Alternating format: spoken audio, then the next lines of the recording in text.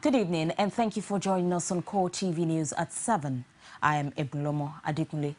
The Commissioner of Police in Imo State, Abdul Majid Ali, says 6 persons have been arrested in connection with the 2 improvised explosive devices planted at the Living Faith Church, otherwise called Winners Chapel, in Owerri. Ali, who spoke to journalists at the church premises along Port Harcourt Road, says the 2 timed bombs were planted at the church premises by unknown persons. According to him, the command was alerted about the strange objects in the church compound. Ali says the command would do everything possible to unravel the perpetrators of the act. He urged the people to go about their normal activities as the 2 IEDs have been detonated. The brigade Commander, 34 Artillery Brigade, Owerri, Larry Bello, confirmed that the explosives were capable of killing many people at a time. Contrary to widespread beliefs that Sudan has rejected Nigeria's extradition requests for Sadiq Oguche, the Yaya bomb blast mastermind, the federal government says efforts to bring him back are still ongoing. According to the Director, Public Communications, Ministry of Foreign Affairs, Amedu Ogbole Ode, the process of extraditing Oguche is being handled by the International Criminal Police Organization, Interpol. He stated that the process is a long-drawn one, which requires a lot of paperwork and tendering of evidence that shows that the suspect was indeed involved in what he's been sought for. The director stated that the move to bring in back Oguche was not foreclosed yet, adding that efforts to extradite him were still on. Ogbole Ode explained that the process of bringing back the suspect to stand trial for his alleged crime would be completed when all the necessary formalities had been completed.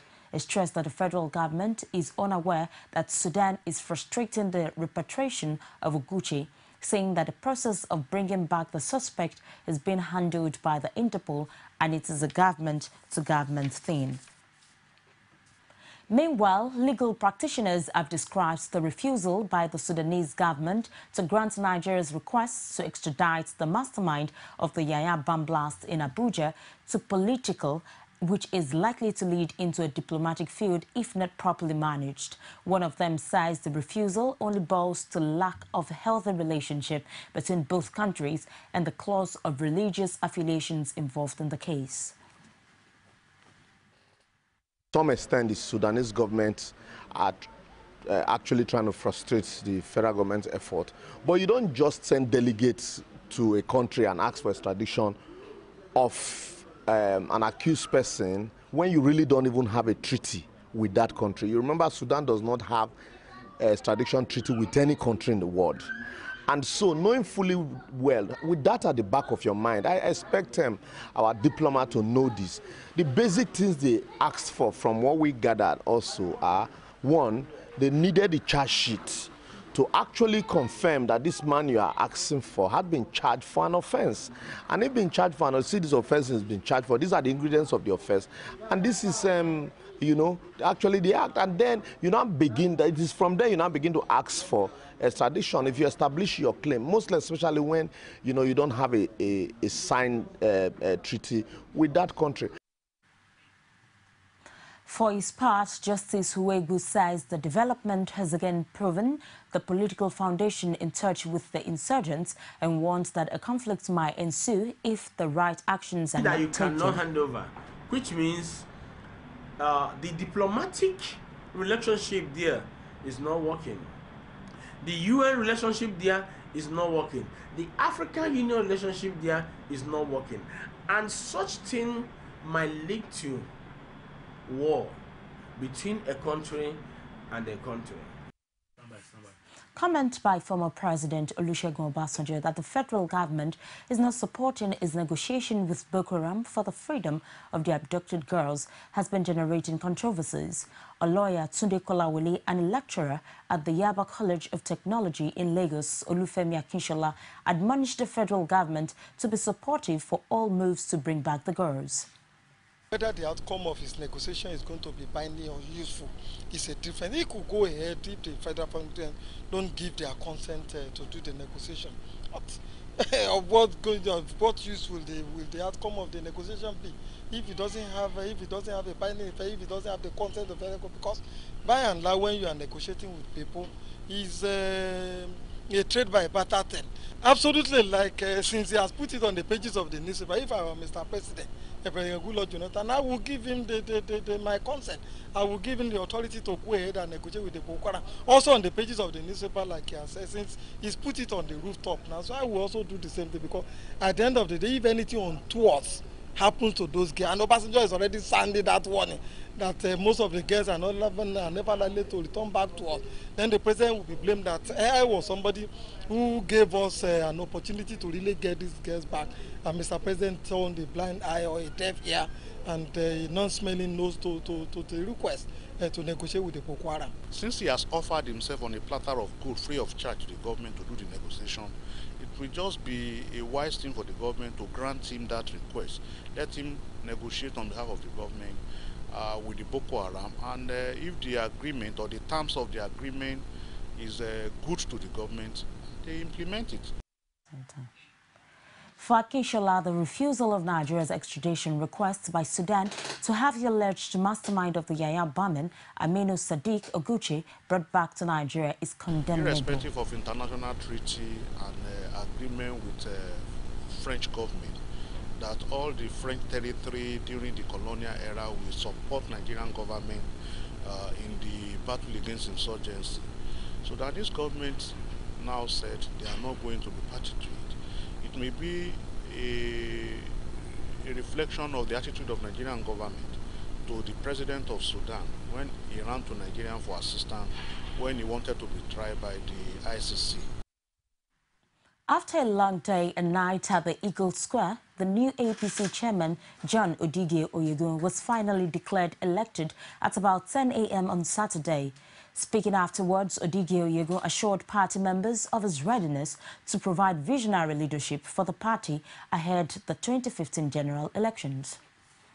I am humbled by the great honor you have conferred on me and the sacred trust that you have reposed on me. And with extreme humility, I accept this responsibility.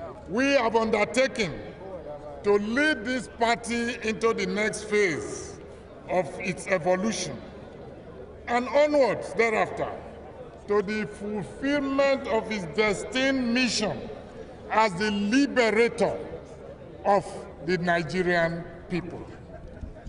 This is a heavy responsibility, but I assure you, it is a responsibility we are not taking lightly.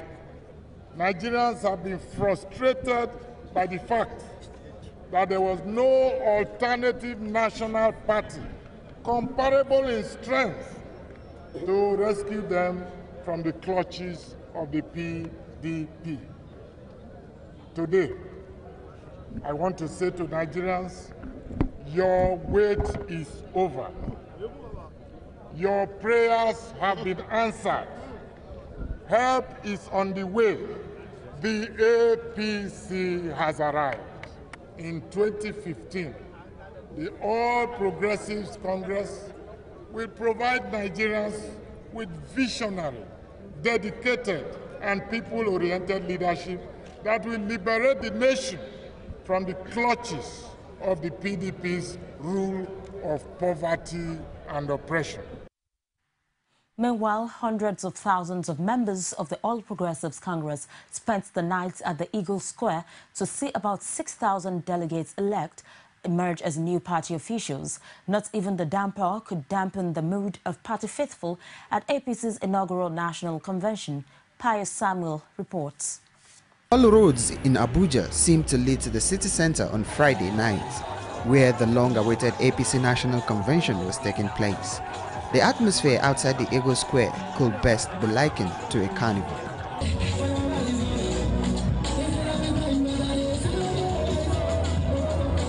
It was also not different inside the arena. But when it was time for speeches, the party leaders were businesslike. 2011, we have remained resolved to make sure that this country that we have helped to build, nobody should completely destroy it. enough destruction has been done. Stand firm, vote for APC, let's get this country moving again.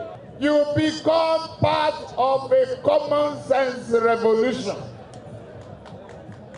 And that common sense revolution is to fight insecurity, mismanagement, unemployment, hopelessness, and abduction of our children. Failure of the government, a president, this ball stop on the desk of the president. For our children, 250 and more of them to still be in captivity is a shame to all of us, but the biggest failure of ineptitude, incompetency, and a failure of good government. It was also a time for outgoing chairman Bisi Akonde to say goodbye. He used the opportunity to lash at the ruling PDP and give an insight into what to expect from an APC government at the center.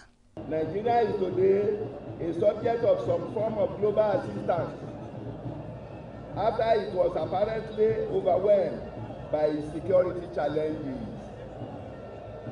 As I speak, personnel and equipment from a global coalition that includes the United States, the United Kingdom, Israel, and the United Nations are in our country, assisting us to rescue the over 200 school girls. The Eagle Square was fully occupied, and that was because there was little or no restriction. So, these party members had to sit on the ground. In the run-up to the convention, the chairmanship position was a three-horse race, but Tom Ikimi was eased out. He reacted by shunning the convention, while Temipre Silva publicly declared support for John Oyegun. There was also consensus in the choice of National Secretary and Publicity Secretary, but in spite of this, elections still had to go on for several other positions. And under the watchful eyes of INEC, officials and security operatives, voting commenced at about 12:54 a.m. Some delegates who spoke to CoreTV News were optimistic that the convention is coming at the right time. To support APC, our new party, as a result of a merger of three parties, three major parties in Nigeria, which has never happened in the history of politics in the entire world. In the history of this nation, 5 governors of a ruling party defected into a new party. For the first time in the history of this party, this country, over 37 members of the House of Representatives, close to 20 senators defected, to a new party. My brother, this is an idea whose time has come. APC faithfuls are also hopeful that after scaling through its first major test, the party is on track to giving the ruling party its biggest electoral challenge since 1999. As 2015 general elections approaches, Nigerians require good leadership no matter the party affiliations of the candidates. As over 8,000 delegates cast their vote at the APC National Convention here in Abuja, political watchers are waiting to see if the party will bring the desired change during the 2015 general elections. Pius Samuel, CoreTV News, Abuja. In a related issue, the presidency has congratulated the All Progressives Congress for its ability to hold a successful convention. It says that the national officers who were elected at the party's national convention emerged at a critical time when the nation was preparing for elections. The special advisor to the president on political matters, Ahmed Alkali, who stated this in a statement, charged the APC's National Executive Committee, led by its national chairman, John Odigio-Yego, and other members of the Executive Committee, to put the interests of the nation first in whatever they do. He added that President Goodluck Jonathan has laid solid foundation for conduct of free, fair and credible polls in the country, and all hands must be on deck to ensure the people of Ekiti State are allowed to exercise their right to elect their leaders without hindrance. As the June 21st Ekiti governorship election gets closer, organized labor across the country has endorsed the second-term ambition of Governor Kayode Fayemi. The union, led by the national administrative organ of the Nigeria Labour Congress, did the endorsement as a solidarity rally held in Ado-Ekiti. Rashid was there and filed in this report.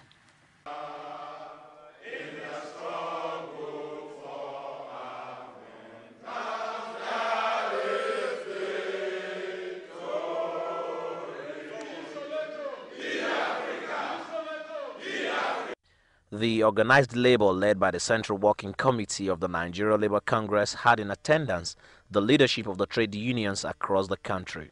Nigeria Labour Congress President Abdul Wahid Omar says it is imperative to support the cause of Fayemi due to his antecedents in labor movement. And we can always identify with people who identify with the movement, particularly those who have diligently served the movement in different capacities.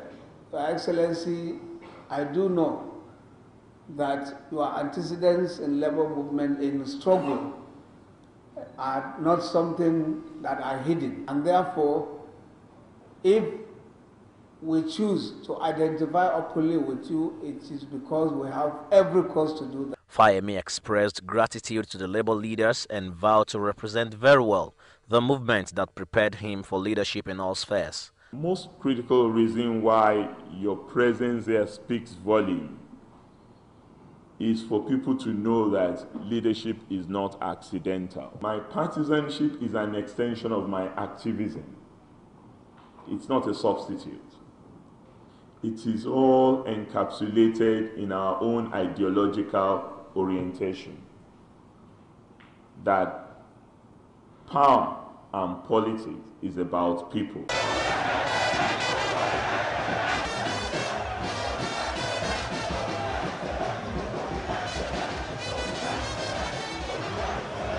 The endorsement rally later moved to the Oluyemi Kayode Stadium. This time, the NLC national leadership was not there. The Ekiti State chapter of the Nigerian Labour Congress and Trade Union Congress were, however, at hand to assure Fayemi of his second-term ambition. Not only for the adoption of Governor Kayode Fayemi for second term, but an avenue to demonstrate to the outside world that Governor Fayemi and the entire workers in Ekiti State are partners in progress. Fayemi, you have my support and the support of my people. Thank you very much.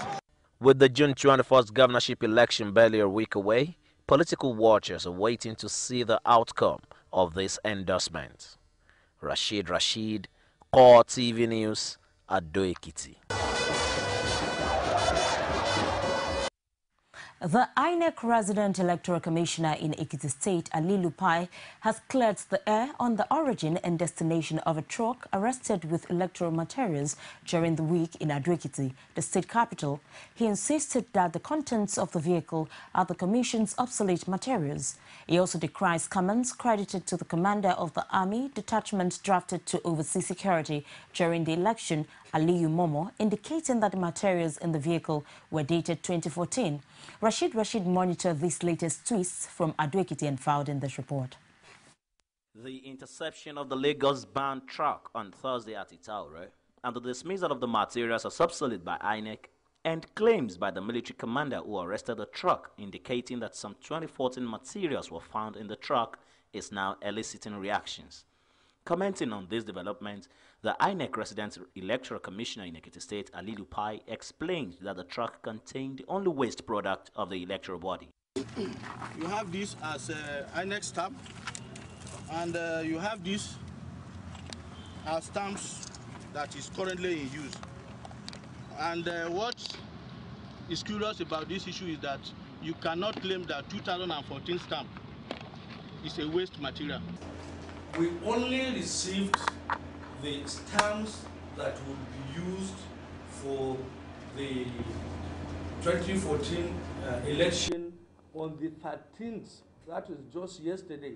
In other words, as at the time that that truck was intercepted, we have not even received the stamps. Stressing the fact that the materials found in the truck were indeed obsolete, Ekiti INEC unveils aprons which will be used in the forthcoming election, as the resident electoral commissioner also announced that the chairman of the INEC and the Inspector General of Police, Muhammad Abubakar, are due to arrive Ekiti on next Wednesday alongside the sensitive materials to be used for the poll. The sensitive materials will come next week. The chairman of the commission, Professor Atahiru Mohamed Jega, will be coming for the final stakeholders meeting on 18th, Wednesday 18th this month. The Inspector General of Police is also expected to be there. The fears nursed by the electorate over the credibility of the forthcoming election were also laid to rest, as the resident electoral commissioner assured all of INEC's neutrality. We do not have any preferred candidate or political party, and we have no reason whatsoever to compromise with anybody. We want to achieve a free, fair, and credible election, and therefore appeal to all the stakeholders in this state to play the game according to the rules of the game. Although Ekiti State has 2,195 polling units, the resident electoral commissioner reveals that the figure has increased to 2,803 polling cubicles due to the largeness of some polling units. This, he added, is to enhance smooth voting system.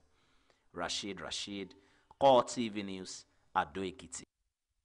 The Ekiti State Resident Electoral Commissioner Halilu Pai says the Independent National Electoral Commission has engaged 7,941 people as ad hoc staff for the June 21st governorship election in the state.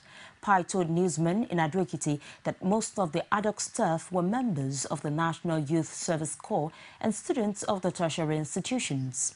According to the REC, the Commission engaged such a high number of ad hoc staff in order to cater for the 766,132 persons registered as voters in the state. Pai added that out of the 7,941 people engaged as ad hoc staff, 2,195 would work as presiding officers, while 5,605 would work as assistant presiding officers. Some of the ad hoc staff will be deployed to 177 electoral wards, 16 collation centers at the local government headquarters, and the rest will be in Ado Ekiti, the state capital, he stated. The REC says the money to pay the allowances of those engaged had been credited into the account of the NYC in Ekiti State to avoid delay in payment. He explained that each corps member would receive 11,000 naira, made up of 7,000 naira as honorarium and 4,000 naira as transport fare. With less than 3 months to the Osun State governorship poll, the State Police Command has assured that adequate steps will be taken to ensure a hitch-free election. The command arrested 2 suspected armed political thugs at one of the campaign rallies in the state. Bid Okoro in Osogbo has more. The Osun State Police Command has arrested 2 suspected political thugs. The arrests were made at one of the recent campaign rallies in the state.